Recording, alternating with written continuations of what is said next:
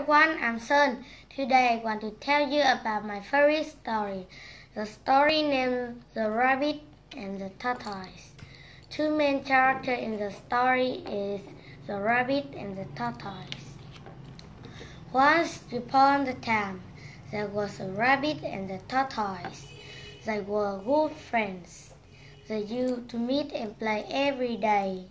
The rabbit always boasted that he could run faster than the tortoise, so they decided to have a race. They chose a starting and finishing point. Now, 3, 2, 1, go! The rabbit ran very fast and soon left the tortoise far behind. He thought that tortoise is too slow and he have a time to sleep, so he stopped under the tree and go to sleep. Meanwhile, tortoise keep walking in the whole time and reach the winning point.